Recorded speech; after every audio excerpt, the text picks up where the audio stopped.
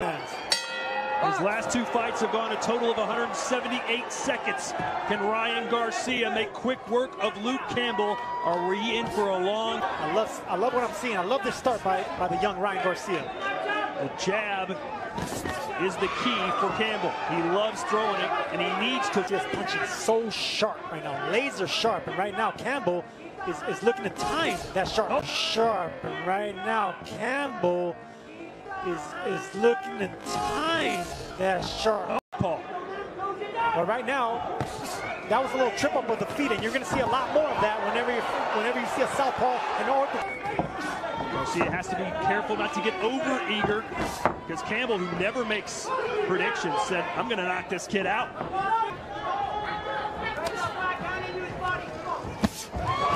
Looks like we saw a Euro step there from Garcia as he lands the right hand. Henry Garcia, Ryan's father, first trainer, also his translator. Ryan would work better against southpaws. You buy that, Sergio? Well, listen, I've never heard a fighter, especially a young fighter, says that he prefers fighting southpaws. But look at Garcia heating up in the corner. Campbell trying to just avoid. Look at the footwork you've seen the first couple of rounds. You see Campbell up on his toes. Garcia much more flat-footed. Seems like he wants to... Oh, left hand sends the kid down! And that's what he was setting him up for. Luke was looking for that overhand left. Now we're going to see what this kid's made of. An absolute stunner. And look at the face of Campbell, as if to say, you wanted me, I'm here, you got me. I mean, it kind of flows into what I was just talking about, guys. The flat feet of Ryan Garcia. He's planted there, not moving away from those shots. And Luke staying cool. I love this, the discipline. He knows he has the younger fighter hurt. Luke Campbell. And it was that jab downstairs that brought the right hand down of Ryan Garcia. He took that punch well. He got up and reacted, but what a left. Who says he could throw his left hook a million times and never get tired. Again to the body with the left hand goes Luke. Aside from the jab, that's Campbell's best weapon, is his body punching. Oh, right hand, and that affected Luke a little bit. Comfortable out there. He took that big shot, he went down, he got up, but he's looking confident. Luke Campbell, he's taking some heavy shots, he's blocking them, doing well defending. And that's the reason, because he has so fast hands. His hands are so fast, he doesn't need to move that much.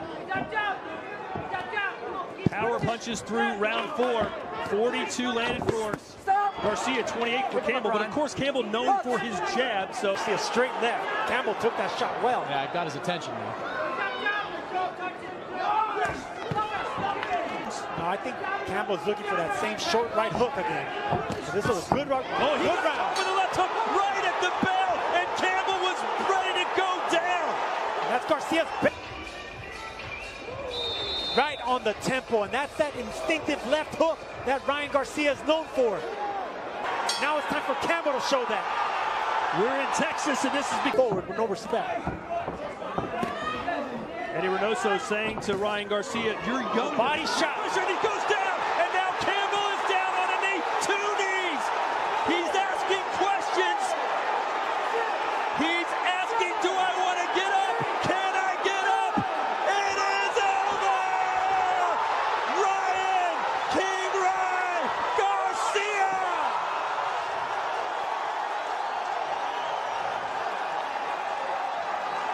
Fire and ice from both fighters.